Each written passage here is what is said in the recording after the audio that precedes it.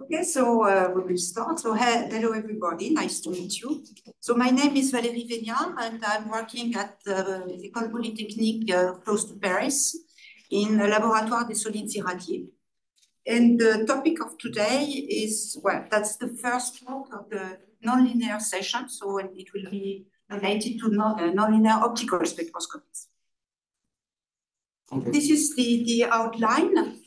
First, I will show you what kind of process we are looking at, some examples of nonlinear spectroscopies. And in the second part, I will show you how we can calculate in an ab initio way some nonlinear response. And this will be, see if it works. Yeah. So second order response and the E-fish, which is a third order response. So some example. So the idea is to know the response of a material. It can be a solid, it could be atoms or molecules, to an external perturbation. In our case, the external perturbation is an electric field because it's the response to some electromagnetic radiation because we are doing optics. And so we have an incoming external electric field, which interacts with the material, and we are looking at the response. The quantity that is interesting for us is the polarization of the medium. The external field inside the material will create a polarization, which depends on the frequency of the field, of the intensity of the field. And this polarization can be in the framework of low, well, not too high, let's say, not too high intensities, can be expanded in a series in terms of the electric field. So we have several terms. The first one is just proportional to the external field. We have a second one, which is proportional to the square. So that's the second order response. Then we have the third order response and so on. The idea of this nonlinear stuff is the fact that we can create new frequencies. And you can see this, so the external field is an oscillating function of time, so that is described here as a cosine. The frequency of the external field is omega. And if you plug this quantity into the polarization and linearize all the oscillating function, what you get at the end is a term that does not depend on time, which is proportional to the square of the amplitude of the electric field.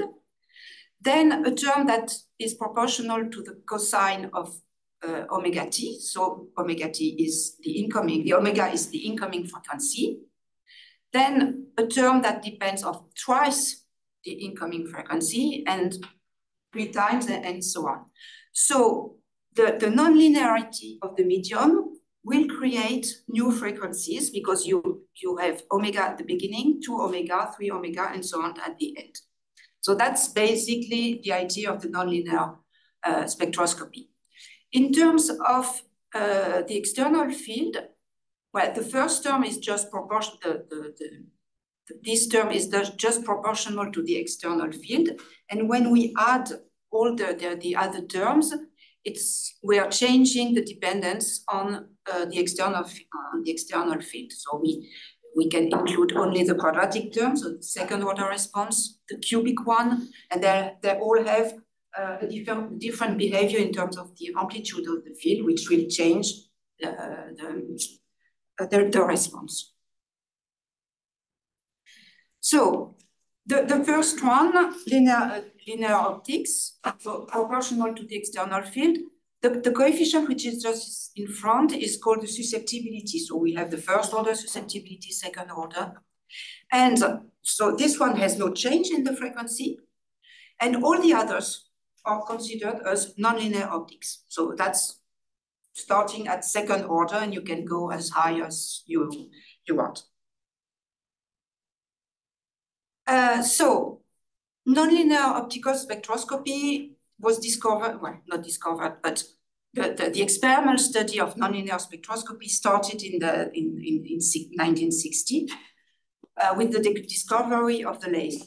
In fact, it's quite obvious that if you go to higher terms, you need higher intensities. Otherwise, they are just too small to be detected compared to the linear terms.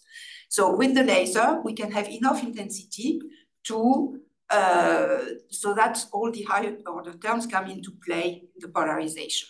So that's all these terms that can be detected. So just a short word about laser. So laser, which means light amplification by stimulated emission of radiation. There are several properties that are very important for us. So the high intensity, that's obvious, but the spatial coherence and the temporal coherence are very important, because that's the way we can get intense, highly collimated monochromatic beam. And that's what we are looking for with the nonlinear optics. So for the collimated beam, if you just take an ordinary source, just the lamp, I mean, you get light in whole space. The emission is more or less isotropic.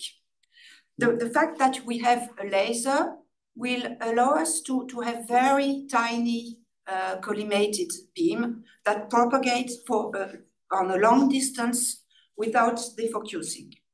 And we can also collimate the beam on a very tiny spot, which gives access also to spatially resolved spectroscopy. So that's one point. Then monochromaticity. So this is again some examples of light that do not come from lasers, so just the normal lamp. And this is the intensity as a function of the frequency of the emitted light. So you see that we have a huge band of frequencies that are emitted.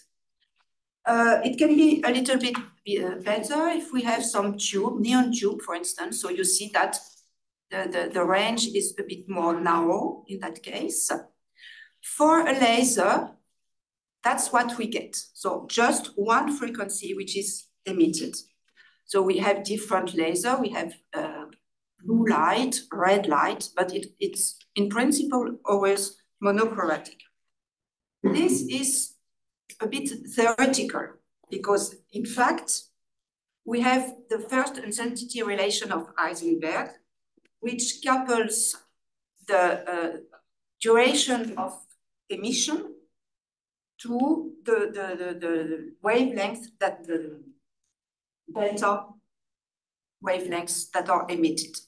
And the shorter the emission is, the broader the range of wavelengths you get.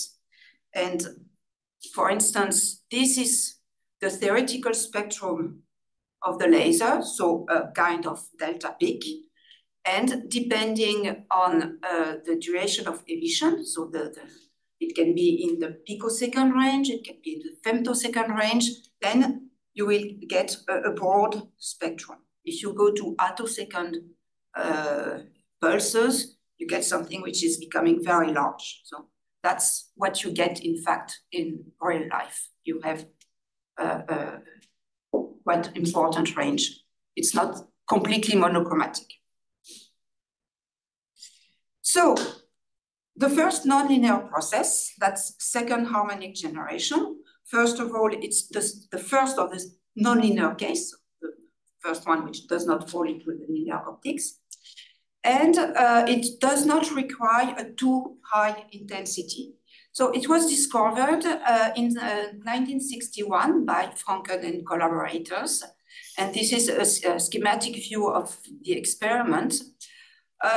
Just to explain how it worked at that time, in fact, they did not notice at the beginning that they got second harmonic generation. It was such a tiny spot that they thought it was just something wrong in the experiment. They did not notice that it was really part of the spectrum. It's just after seeing that the position of this strange spot was corresponding just at the second harmonic that they realized that they got it the second harmonic was discovered for the first time. And so that's how the spectrum looks like. So here you have the incoming frequency, and here you have the second harmonic. So you see that if you look at the spots of the incoming frequency, you need really good glasses to see the second harmonic point. You really have to believe it. I look at the PDF, for me it's white there. It's just white, yeah. In fact, it was just a small... Because you don't have the good glasses. You could think that it's a piece of dust on the... No, finally it was second harmonic generation. Yeah. Just quick, quartz is centrosymmetric? Depends on the... You have several prototypes of quartz. Yes. Okay. The normal one, yeah, is some crystallographic are centrosymmetric, but not all of them. Okay, so not this one. Obviously not this one.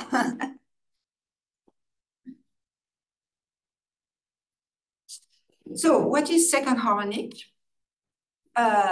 So you have a nonlinear medium,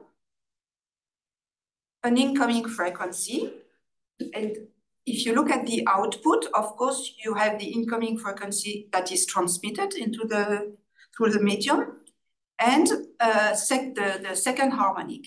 So the second harmonic corresponds to a process in which two incoming photons are absorbed by the material, and one photon is emitted. And due to energy conservation, the energy of the emitted photon is twice the energy of the incoming photon.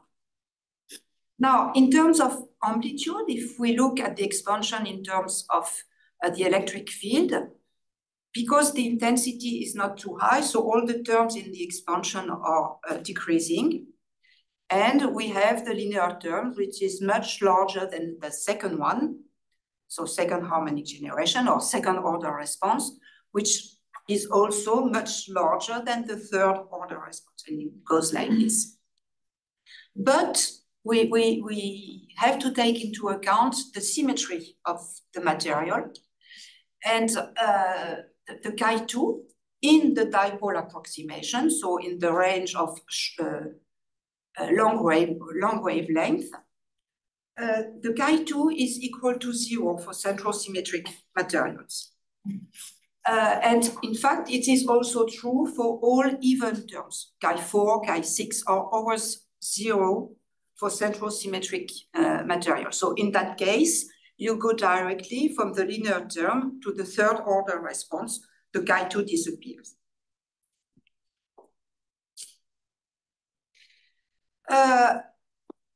Second harmonic generation is not the only process that you can get in the second order response. It's the one you get when you have only one incoming field, so only one frequency which comes into play. But if you can imagine that you have two incoming field with two different frequencies. So one is omega-1 and one is omega-2. And the second order polarization will contain all these terms. So second harmonic of omega-1, second harmonic of omega-2. So the first one depends on the square of E1, the amplitude of the first field. This one will be proportional to the square of E2. And then you have cross terms. You can have some frequencies generation. So in the process, one photon is absorbed at omega-1, one photon is absorbed at omega-2, or the other way, of course, it's symmetric. And the photon that is emitted is omega-1 plus omega-2. And the same for the difference between, because you have plus omega and minus omega. Just imagine that you represent your electric field as a cosine. The cosine is the sum of two terms, the frequency plus omega and the frequency minus omega, which allows the fact that we can have omega-1 minus omega-2. And this is difference frequency generation, which is widely used because it's a way to get some microwave, so very low energy, in a range where we cannot have lasers, because lasers are not available for all frequencies. Okay, so that's typically what we have. In the case of the linear response, we have one peak at, if we look at the field in terms of the frequency, we have one peak at omega-1, one peak at omega-2. But at second order, we have a peak at 2 omega-1, 2 omega-2, one in between, which is the sum of omega-1 and omega-2, and one at small frequency, low frequency, which is omega-1 minus omega-2. There is also another case where we get a static field, because we can have, if you have only one field, you have omega minus omega, and it's a way to get a static response, because from an oscillating field, you get something that does not depend on time anymore, because the frequency is 0. So that's called optical rectification, but I will not go further on that. So that's the graphic for all this process. So some frequency generation is very close to what you have seen already with the second harmonic generation. And here it's a small frequency that is emitted. If you have questions, yeah. What is the prevalence of each of these some frequency generations or second harmonics? Because they all happen at the same time? Yes. But some might be more probable than others? Does it depend on the material? Well, it will depend on the material, of course, because the coefficient that you have, the chi2, it depends strongly on the material. So it depends also on the frequency that you plug. I will show you later the chi2, what it looks like. But it depends on the material. It depends on the frequency, on the incoming frequency, and also on the outgoing frequency. So even with two different fields, omega-1 and omega-2, the response will depend on what you're looking at. Or you're looking at omega-1 plus omega-2, omega-1 minus omega-2, that enters into the response. So this depends. In principle, you do not get orders of magnitude between these terms, except if you have a resonant process. Because I will show you later, but in the expression of the chi2, you have denominators that contains the difference between two eigenenergy of the material minus a frequency. If the frequency match one difference between these materials in the eigenstates, the process is becoming resonant, so very hard. And of course, depending on the fact that you have omega-1 plus omega-2 or omega-1 minus omega-2, it can be resonant or non-resonant. And then you can have a big enhancement or decrease of the response. So that I would say that it's mainly the fact that it is resonant or not that will cause the highest difference between the processes. But what I will show you a chi2, a real chi2, what it looks like. Okay. Okay, so there is another second order non-linearities, which is non-linearity with a static field. So it's a non-linear process because it depends on two fields, but this one was discovered much before second harmonic generation. So it's called electro-optic effect. It's the fact that an optical property can be modified if a static field is around the material. And this is what,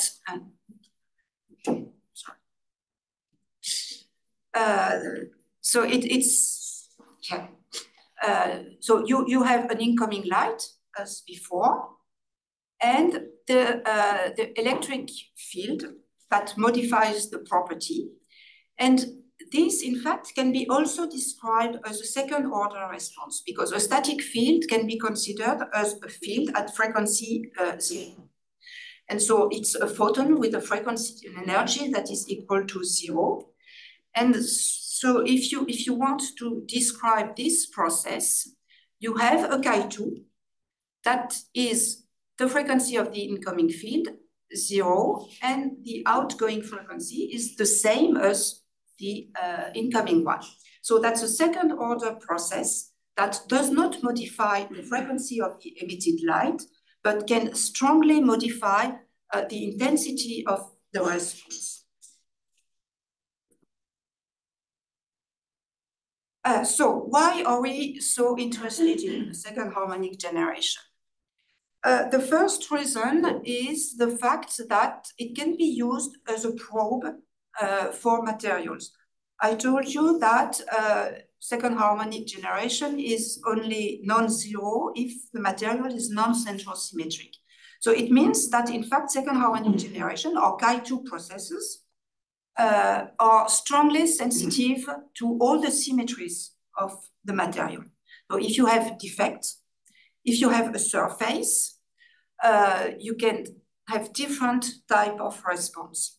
And also it will give access to other states that you cannot probe with the linear optics, because you absorb 2 photons, and so you get higher in energy, and you also have access to different angular momentum, because absorbing a photon will change the angular momentum of a state, and so you have access to other states that you cannot see with just linear optics. So it is widely used for the analysis of surfaces, because a surface is the strongest breaking of symmetry. I mean, you have a surface, below you have the material, above you have the vacuum. So whatever the material, you have a response at the surface, even if the material is centrosymmetric. It's just the fact that you have a surface that breaks symmetry. In the same way, thin films, because in that case, you have 2 surfaces. You break the symmetry, interfaces, nanowires have been studied with the structure of these nanowires have been studied with second harmonic generation. So that's just schematic view. So chirality in molecules can be studied, surface reconstruction, because at the surface, it's quite difficult to know how the atoms are organized at the surface. So second harmonic is used for that. And also in biology, collagen has been studied using second harmonic spectroscopies. Then a second application is the development of and the characterization of new materials. To get new optical devices. For instance, if you want to build a laser, you need nonlinear medium.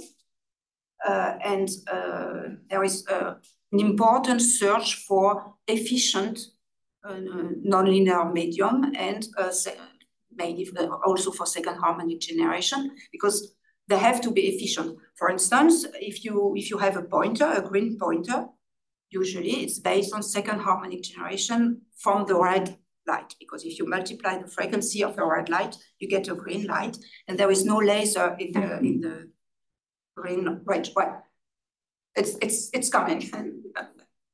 And it is also used, as I told you before, in the microwave regime, where you cannot, because lasers are built on atomic transition between states. So what you get is what nature gives you with atoms. You cannot have all the emission. And it's difficult to have emission in the microwave regime. So this is based on on frequency different process, where you just subtract 2 frequencies and you get something which is very low. So, and we have to search for these new materials that are efficient, because of course a second order process has a low probability to occur. So we need efficient stuff. There is also a possibility to use second harmonic generation it would be very interesting to design some silicon photonics. The problem is that silicon is a central symmetric material. So if you want to use silicon, you have to go to third order process. So you need high intensity, and the effect would be to just destroy the material. Because if you use a too high intensity on a solid, you just make holes in the solid. So it's not. So the idea is, could we have in some way a second harmonic with silicon? That would be very important for photonic industry. And one possibility is to break by hand the central symmetry of silicon by applying some strain on the material. Silicon becomes non-central symmetric, in that case, depending, of course, on the way we apply the strain. And it becomes an emitter for second harmonic generation. So that's depending on the percentage of strain, that's the result of an experimental, and we did some calculations which were quite good agreement. And depending on the strain, we can have an emission of second harmonic generation with silicon. And finally, if we go to time results spectroscopy, which is very up to date now, it's a way to probe ultra-fast transitions in solids. I just give you two examples. This one is the ultra-fast demagnetization in chromium oxide. So it's usually based on bond probe experiment where the material is excited by a strong pulse, and a probe comes to probe the change in the material. So it's a short pulse. And by changing the delay between the pump and the probe, you can see the way the system is evolving into time. So this one was the demagnetization in chromium oxide. So you see that we have a strong demagnetization, and then it goes back to the ground state. The order is picosecond. And this one was an ultra-fast reversal in the ferroelectric polarization. So that's the same idea. You perturb the system, and then you follow in time with second harmonic, which is quite sensitive to what happens into the material as a function of time.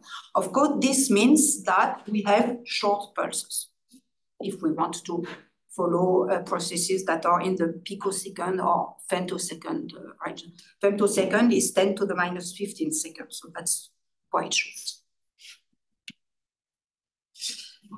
So let's go now to third nonlinearities. So that will be quite short. It's the same idea. So we have second harmonic, so we can have third harmonic. We have some frequencies, so we have the three frequencies that we can add. So we had a lot of processes that can occur. And so the simplest one is third harmonic generation. You absorb the 3 photons, and the emitted frequency is 3 times the incoming one.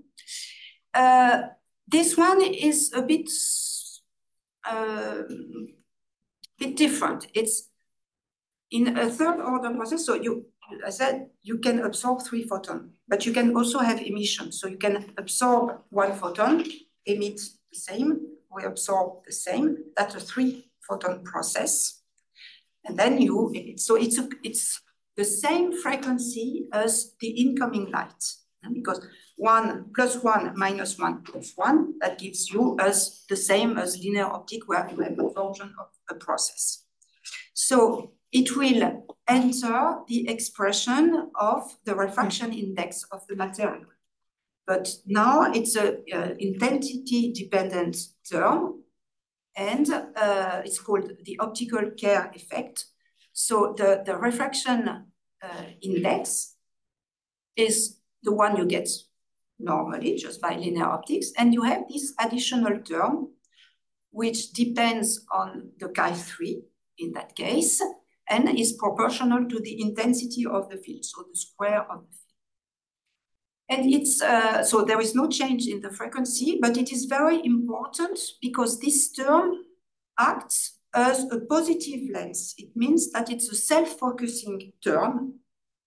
And people doing experiments with very intense laser field are always very careful to this term because you have an intense light at the beginning.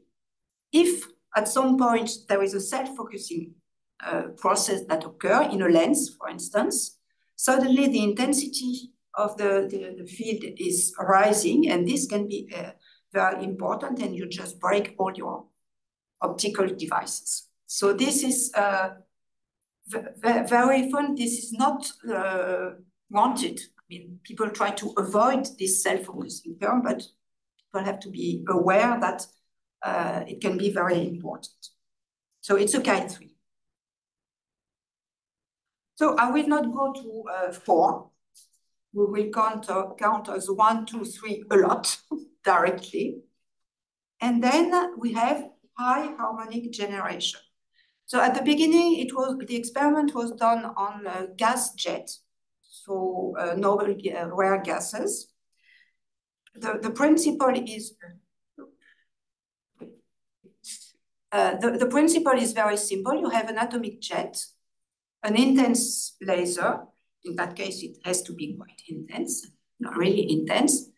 And as the output, you have all kinds of frequencies that are emitted. If it's an atomic gas jet, in principle, it's a centrosymmetric material, so all the even orders are not present. So we have 1, 3, 5. It was measured above 400 harmonic. And what we get as a nice spectrum is this one. So it's all the lines here. It's in terms of the wavelengths. That's why they are not equally spaced.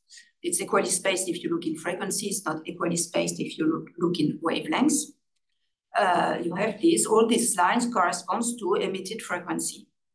And the amplitude of the emission has a very typical shape. It's this one where for low harmonics, you have a strong decrease at the beginning.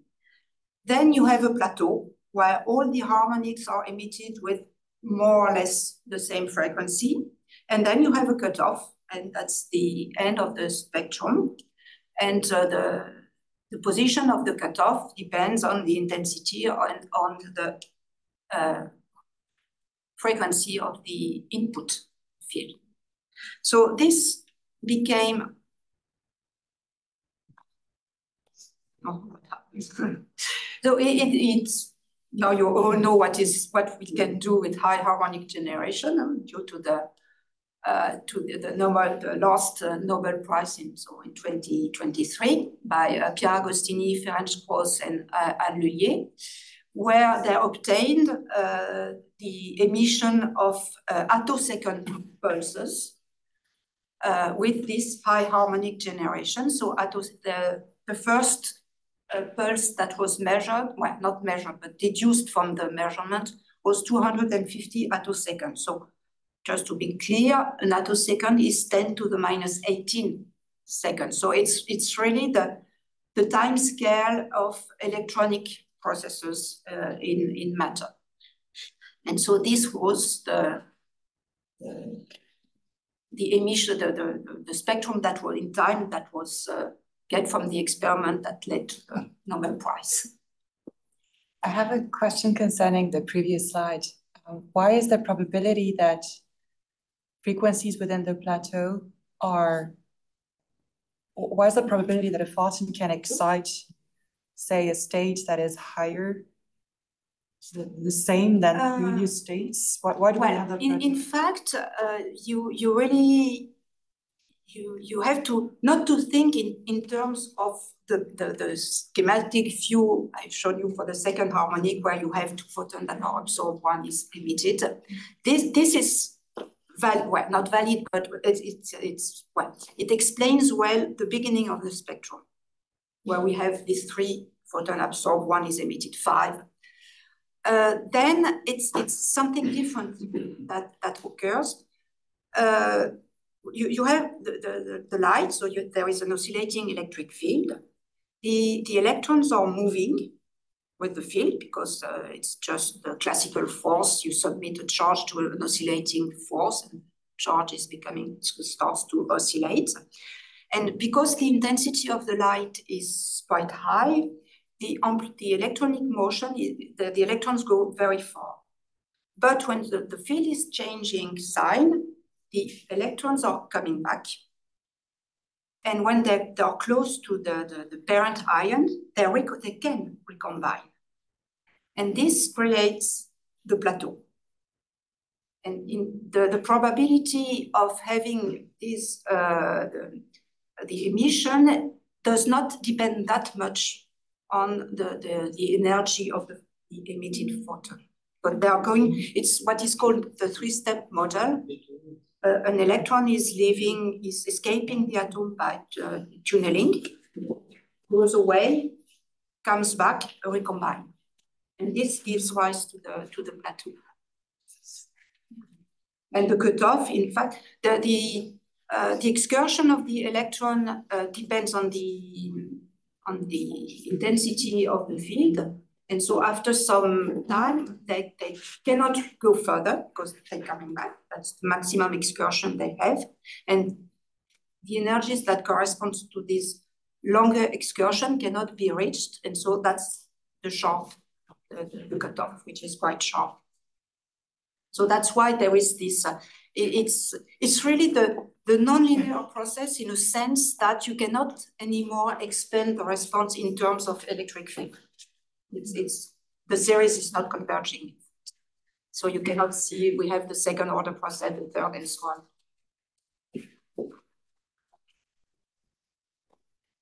Okay. So now that you know almost everything on what we can do with nonlinear optics, how we can do it from the theoretical point of view. So there are several methods to describe the nonlinear response. So we have the perturbative expansion and non-perturbative expansion. So the difference between the two are, in one case, we have perturbation theory, and we take one term, the second order or the third order. In the non-perturbative expansion, you start directly with the full response. You do not expand it. So this one is mainly based on explicit time propagation, and Claudio will tell you more about that after the break. And I will just show you some example of perturbative expansion. We can use TDDFT. There are some finite difference methods. One is implemented into the Alunit code. The Sternheimer equation can also be used to get a nonlinear response. And there are some calculations using the Bethe-Salpeter equation that you will see, I think, on Friday. That has been extended to second order processes. Excuse me, when you say Sternheimer equations, you mean it's the functional perturbation theory? No, not necessarily. No, it's just it's a way to get to expand in terms of orbitals to certain order, and then you get the response to higher order. For instance, if you expand to order n, you get the response to order 2n plus 1. So it has been used a lot for the static response, but there are some cases where it has been extended to frequency depending.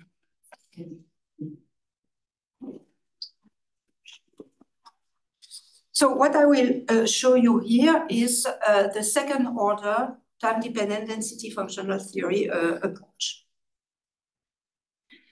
So this you probably know already. So the macroscopic polarization of the medium is, for this, you need the displacement vector, which contains the total field, and this quantity, which is the macroscopic dielectric tensor of the medium. And this tensor can, well, this dielectric response is obtained in terms of the chi1, the first order response function that you probably already calculated yesterday, maybe. Was it chi1? Yeah. So with dp, that's what you get. So it's the same idea for the second order response. Then the displacement vector contains an additional term, which is the second order macroscopic polarization. And this second order polarization is described by a chi2 and the square of the total field. So the idea is to calculate this chi2, which depends on omega-1 and omega-2. We have some strange notations with the chi2, and don't be puzzled by this minus. It's just a way to write the chi2. So when you have a plus, it's the absorption of a photon, and when you have the minus, it's the emission of a photon. So in this chi2, we have the two incoming field, omega-1, omega-2, that are absorbed. And here it's minus omega-1, minus omega-2. So it means that we have a process in which we have the emission of omega-1 plus omega-2. It's a bit puzzling at the beginning, but it helps to see which type of process we are looking at. So what is the response function? The linear case, it is the functional derivative of the density in TD-DFT with respect to the external potential. And the dielectric response is obtained in terms of this chi, which for convenience is called rho. So it's a density response. So we look at the variation of the density with respect to a potential. So it's a density response function.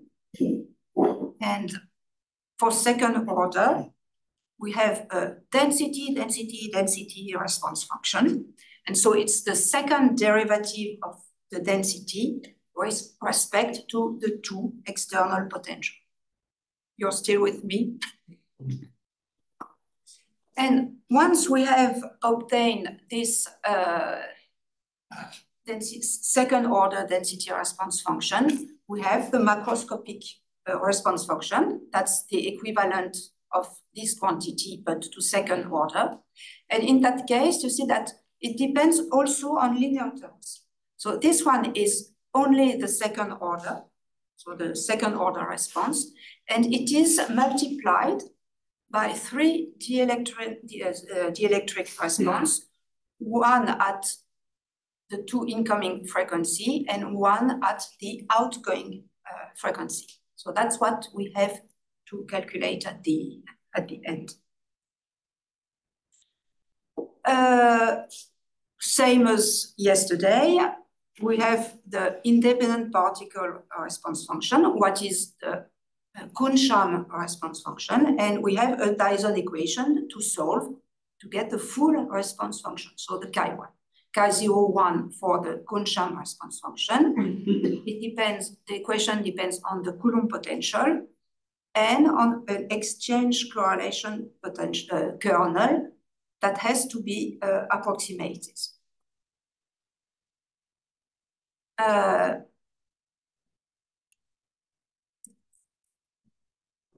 Back to basics. So this is the new Dyson equation. So we have the chi2, the chi02, which is the Kuhn-Sham response function. You see that this term is very similar to the linear case, except that it is squared now, because we have two interactions. So the fxc, which is here, and we have this additional term, gxc. And gxc is the second derivative, functional derivative of vxc, the exchange correlation potential from DFT, with respect to two densities. For this term, we have no approximation. That there is no So for the moment, in all the calculations that are done in this framework, this kernel is set equal to 0. We have in mind that it's a small correction. For some calculations, it's clear that it is very small because it corresponds quite nicely with the experimental results. It might be non-zero for many cases, but for the moment, there is no approximation that are available for this term.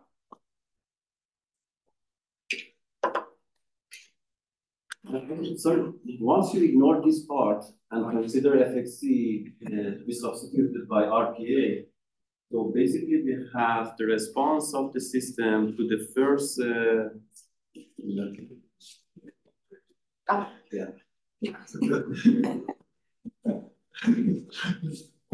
in first order, we have the response of the system with respect to Coulomb, and the second one is the response of the third order to Coulomb again? Yes. You mean here, the first you have exactly the same like Dyson or approximation. the rest one, Yeah, you have, if you set, okay, so we suppress this term. Yeah. We don't know what we can do with it. So if we suppress the FXC here and here, it's the RPA result, the same level of approximation. that's good. And then you can include an FXC that is the best suited to the material. So that's exactly the same way of going into the level of approximation. Okay, I understand. In first order, the kernel is RPA and is Coulomb V. Yes. And this for second order, what's the kernel? I couldn't actually realize. Well, you have this, and this one is the same as the linear case. It appears exactly in the same way. The same kernel. It's the same kernel. It's the same kernel here.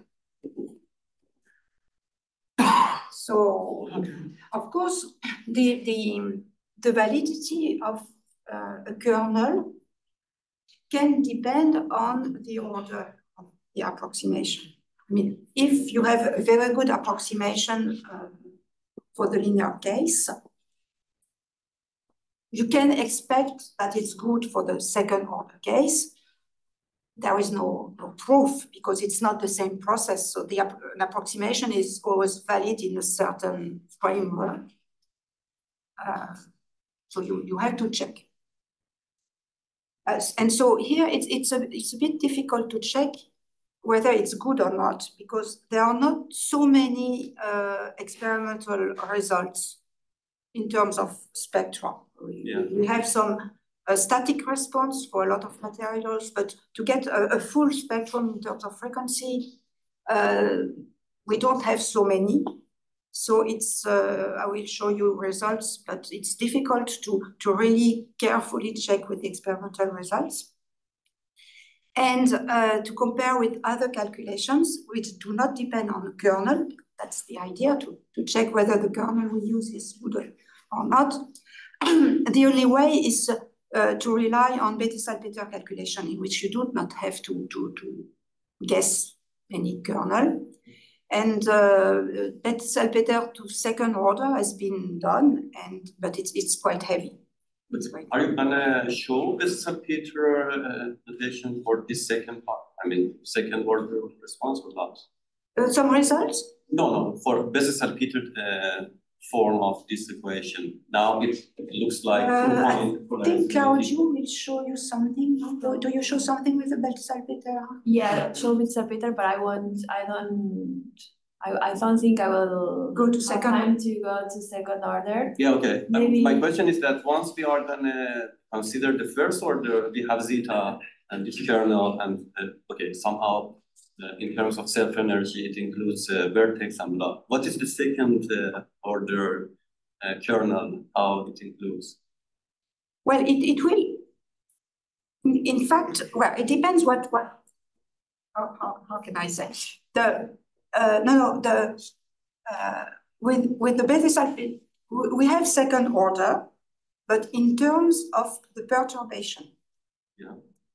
when you take the difference between the TDDFT or the beta salpeter is the treatment of the electronic correlation.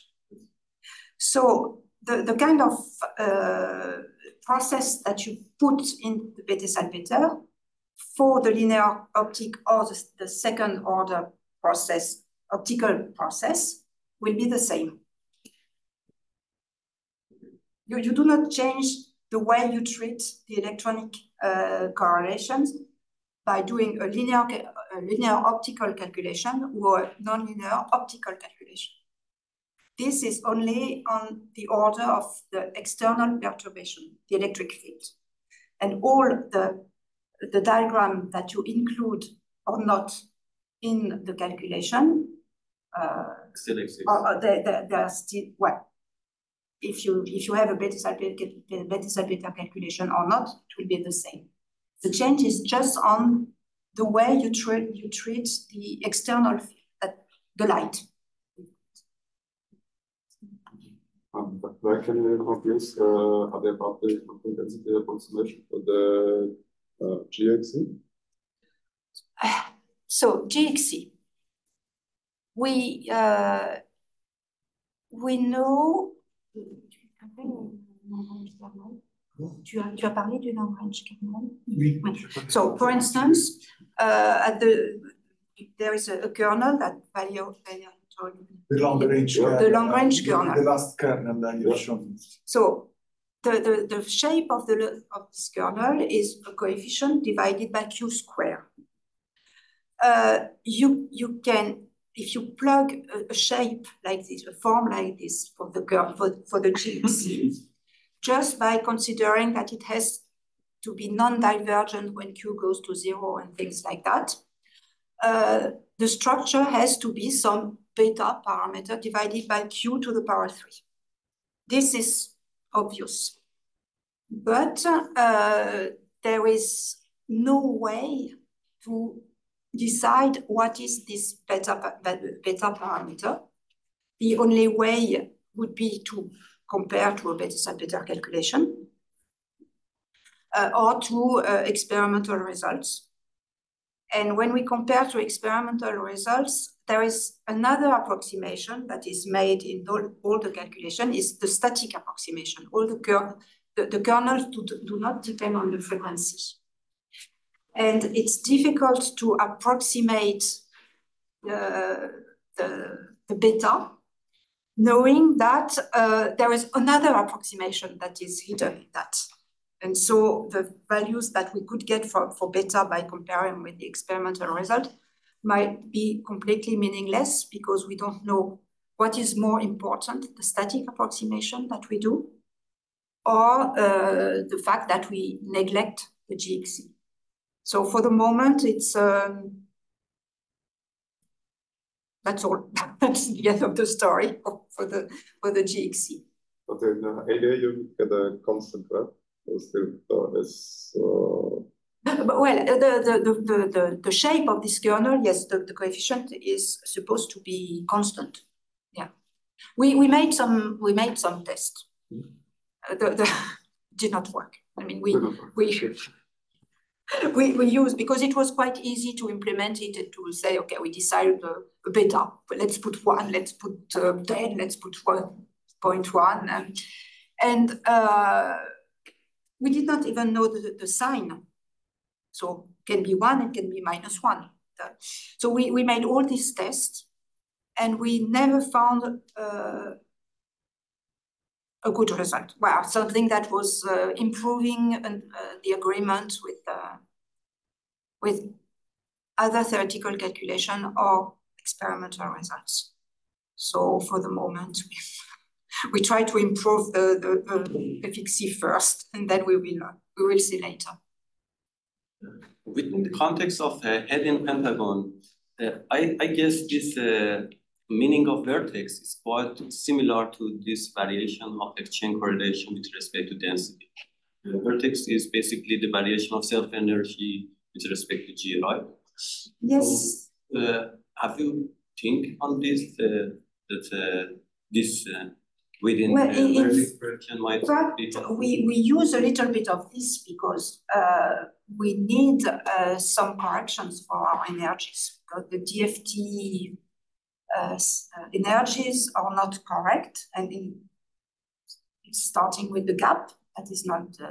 So the expressions we have are taking into account the fact that we correct the energies.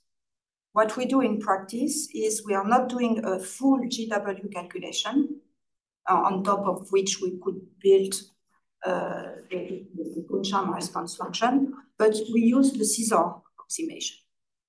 That's what we do.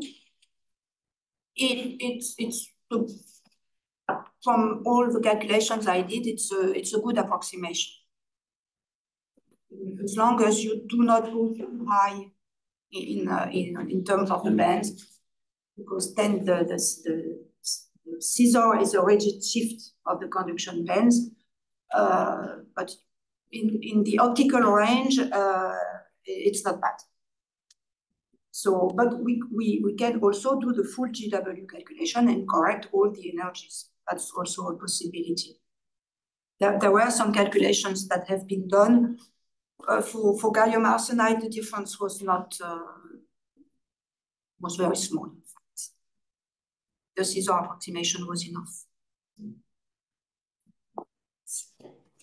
So, how do we do the ab initio calculation? So we start from the ground state, which is what we do is with ab init, and we have so at this point to decide with which VXC we are using.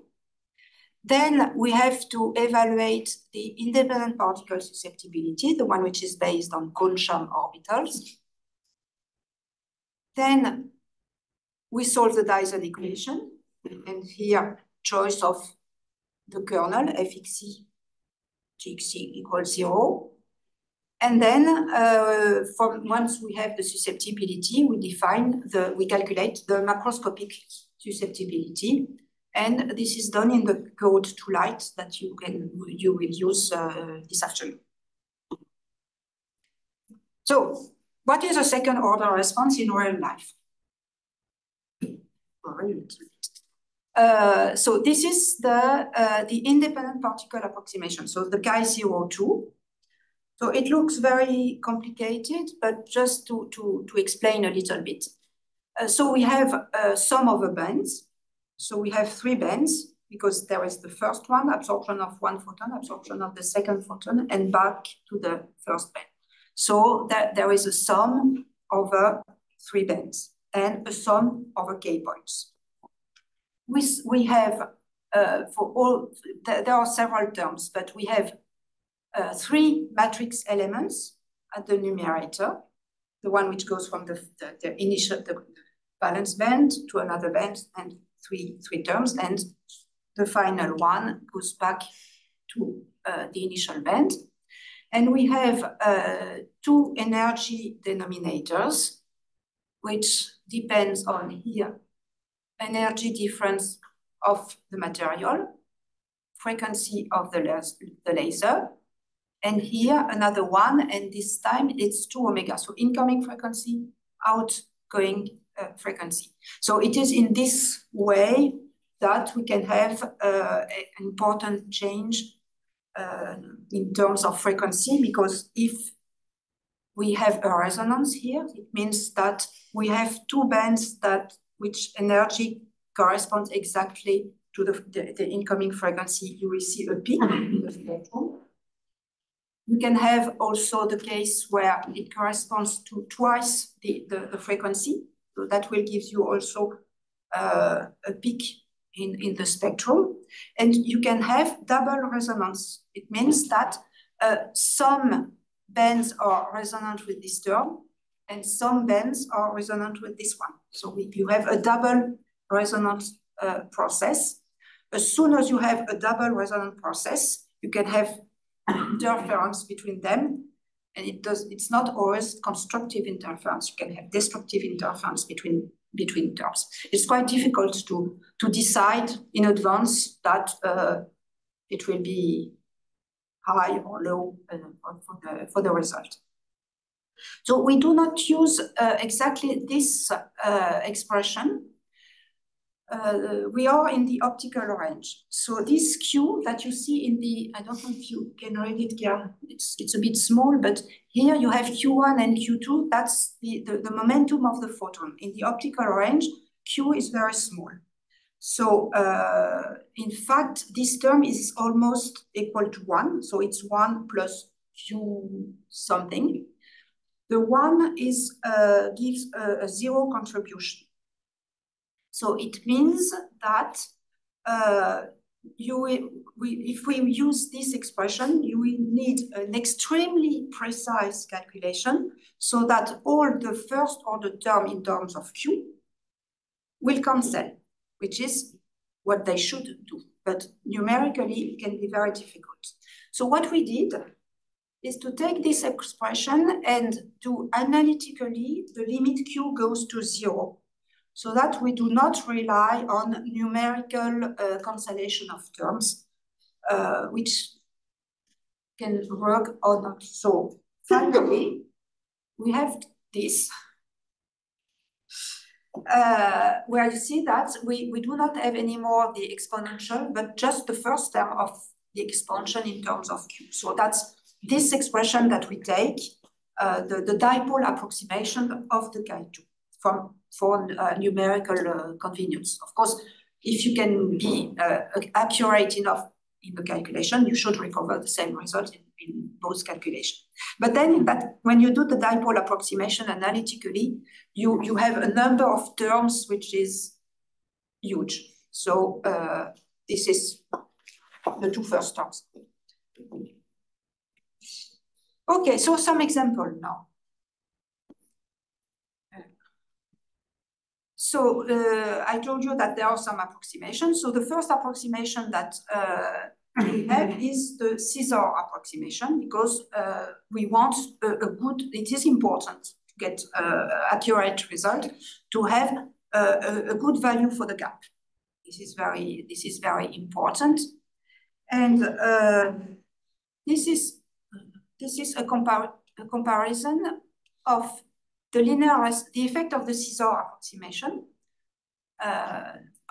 not the Caesar approximation, of including a Caesar correction for the linear case and for the second harmonic. In the linear case, for silicon carbide, what you see is that you have really a rigid shift of the spectrum.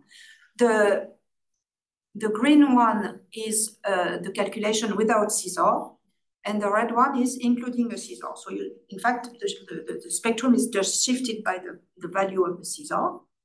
It's a bit more complicated for second harmonic, because in the energy denominator, you have terms that contain omega and some other contains 2 omega. So some terms are shifted by the Caesar, and some others are shifted by half of the Caesar. And so, in fact, the main effect is a mixture between the Caesar and half of the Caesar. So it's not anymore a rigid shift, and the use of the Caesar can change the shape of the spectrum, which was not really the case for the linear spectrum.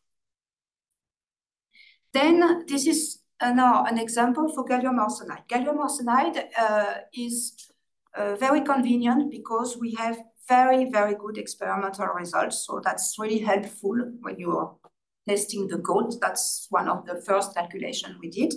So this is the independent particle with the Caesar for gallium arsenide compared to the experimental results. That's the dots. It's not awful, but it's not good. We more or less have the peak at the good position. The amplitude of the peak is we can do better. So now the next step is to do an RPA calculation. So we solve the Dyson equation without kernel, just with the effect of the Coulomb potential.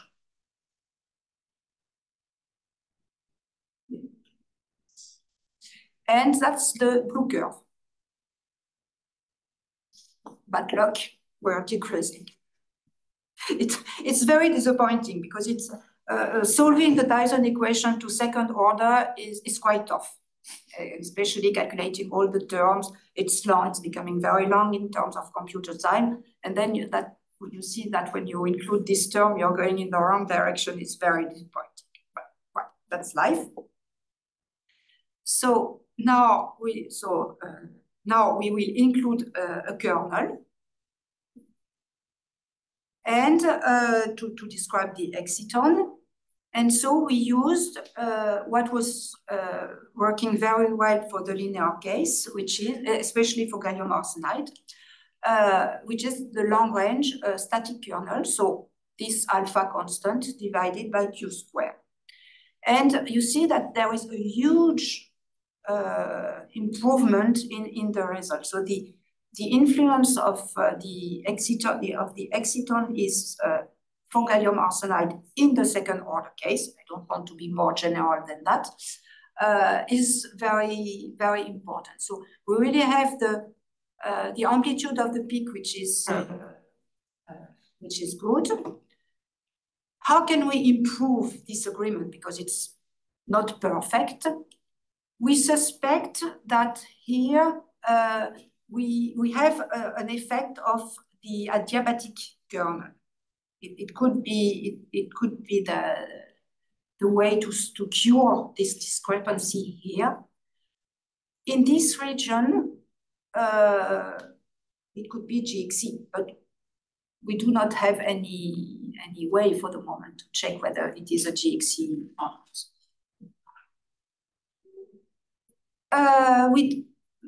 I will show you some calculation on silicon surface. And in that case, it's the hydrogenated surface. And what we usually say from surface is that the local fields are important, or should be important, because local fields are a way to see the inhomogeneity of the materials. They reflect the inhomogeneity of the material. And when you have a surface, it's clear that you have a strong inhomogeneity. So we expect the local field to be important. And it depends on the direction of the fields. In fact, there are some cases where there are very strong local fields, and in some cases, no. So if you look at this situation, there is I don't remember which is which. The red line is without local field, so or IPA, independent particle approximation, and this one we include the local field.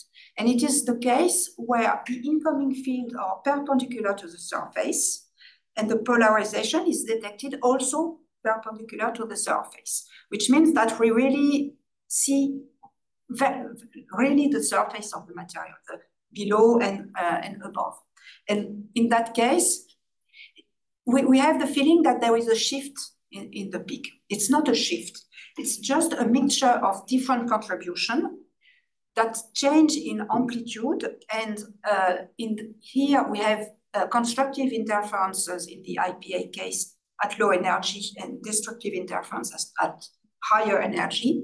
And when we include the local field, it's the other way. And there is no shift in the spectrum. It's just some parts that are going up and down. Now, if everything is if the two incoming fields are parallel to the surface and the polarization is perpendicular, you see that in that case it's not so strong. And if everything is parallel, all the fields are parallel to the surface, there is almost no effect of the local field. Okay. And so the last example, so E-fish, it's not a fish. It's just electric field induced second harmonic. So it's the second order process plus a static field. So it's like the electro-optic effect, the Pockels effect, but to second order. so it corresponds to a process in which the 2 photons from the incoming field are absorbed, and a photon of energy 0 is absorbed. So it's a chi3, but the outgoing photon is the same as the one you get from a second harmonic generation. And we did this calculation because we were in collaboration with some experimental people. And they were suspecting that in their second harmonic signal, what they get was an Ifish process. And it's extremely difficult to disentangle second harmonic from Ifish, because if you look at the response in terms of frequency, it's a 2 omega emitted photon.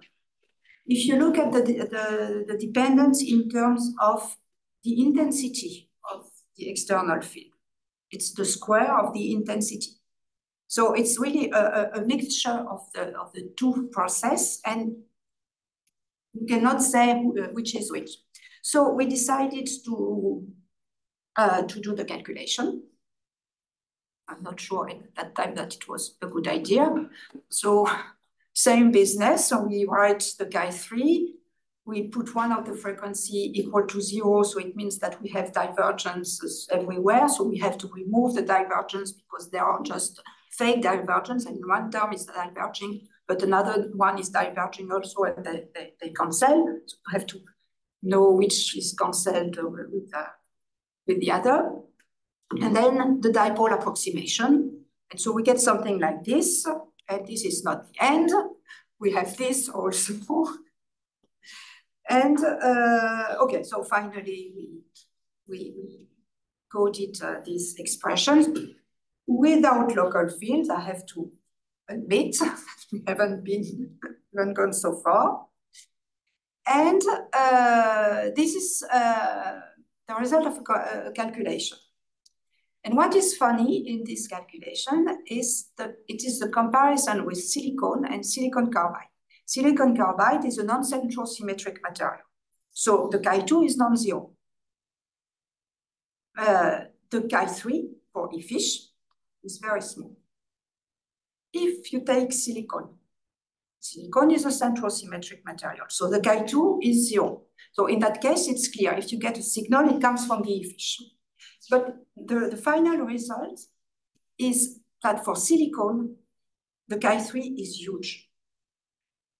And so I don't know whether it's a general result when you have a chi2 which is equal to 0 for central symmetry reason, whether the chi3 becomes very large. I don't know because I do not have enough experience. But from an experimental point of view, and from the idea that we can use silicon for photonics, for instance, this is quite important. And thank you for your attention.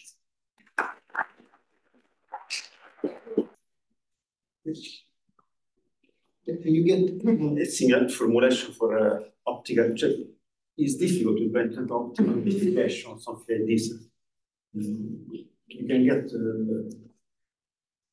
It's possible, but you really have to work hard on the expression, because when you get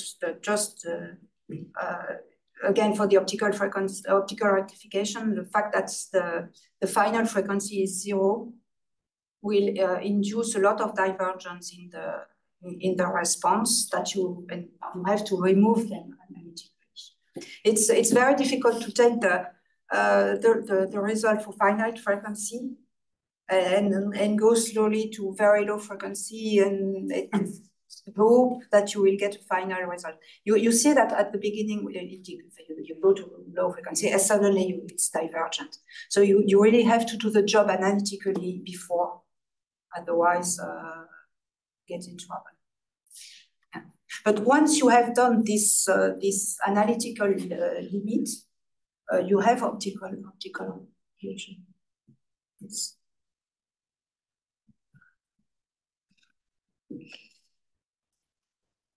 Because I was just curious, how is the convergence of chi2 0 with the number of bands that you include? It's not too bad.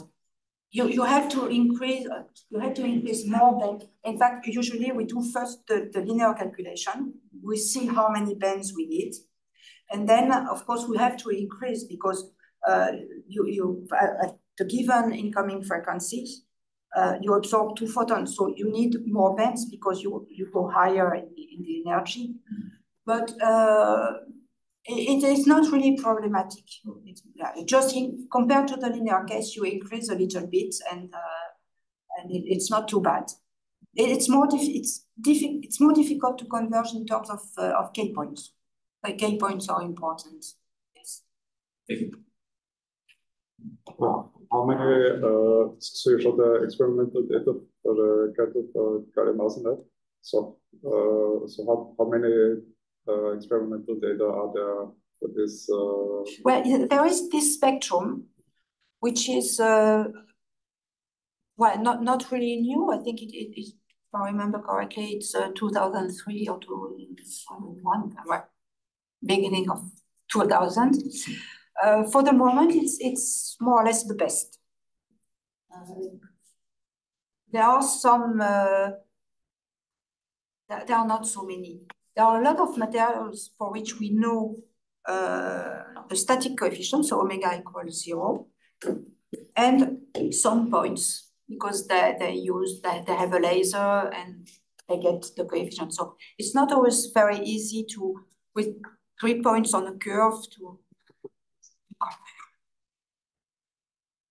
But it's you said for that third order, it's difficult to measure because they start destroying the material. No, third harmonic, no, it's okay. In fact, I was told once, but by somebody who's doing experiment, that when they want to have the third harmonic, they do it in 2 steps. They first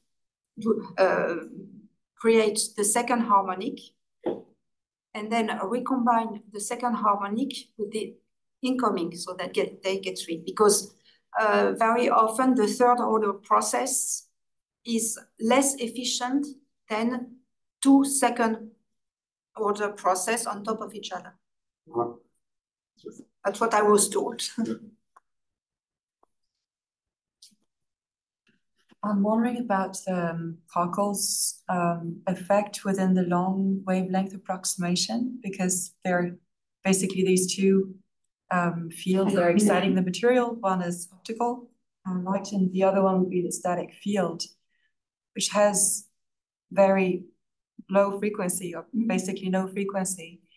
Is the dipole approximation actually, we're sort of like, I feel that we're reaching the limit of the model where we don't necessarily have an oscillating excitation anymore, but just a rigid shift. In fact, the way we did it is we took the Chi2 with 2 different frequencies, omega 1, omega 2, and one of the frequency goes to 0. But at the beginning, the expression that we have is the one which is not in the dipole approximation. And when you do the limit, Q goes to 0, and one of the frequency goes to 0, you have to be extremely careful in the way you do the limit. So usually what we do is we first have the dipole approximation. So that's done. We do not have Q anymore. And then one of the frequency goes to 0. If you do it the other way, you are in trouble, because some terms are diverging. There is really a way to do it, which is you have to be careful. But then everything is in the dipole approximation. So the field is static, but is also does not depend on space. That's the case for the 2 fields. I'm not extremely familiar with the formalism of the dipole approximation. At least not anymore. But Q goes to 0 means dipole approximation. Yes. And this would be, but if Q goes to 0, then we don't have an oscillation in space. Space. Yeah. Which we have only the oscillation in time. which is what we want. Okay. But we don't have an oscillation in space. In fact, it means that the oscillation in space is much larger than the unit cell, which is in the optical frequency, which is the case. Okay. And the opposite, being away from the dipole approximation, would be using pulsed lasers or X-ray, XUV or X-ray. But there are now experiments that are going in this direction. And, so the limit of the dipole approximation is not clearly really known. It seems that for many, what has been seen in many calculations, is the fact that the dipole approximation is usually valid, much more valid than what we could expect, in fact. Because there were some calculations, especially for in the case of atoms, where the two calculations were done with the dipole approximation and without. And you can go quite, in that case, you could go quite high in frequency to be still valid in the dipole approximation. But then you have also to be careful when you go away from the dipole approximation, is the fact that the order of the corrections can be of the same order of some relativistic corrections. And doing one without doing the other is problematic. And that could be a reason why the dipole approximation sometimes is valid in a very long range, just because they compensate with the relativistic correction. There's a case where we have seen that for atoms. The dipole non-relativistic calculation was very good compared to experiments. Only keeping the non-dipole terms was wrong. Keeping only the relativistic correction was wrong. And putting the two together, they cancel, and you were going back to the dipole, non-relativistic dipole approximation. But the order of the correction is more or less the same. So be careful.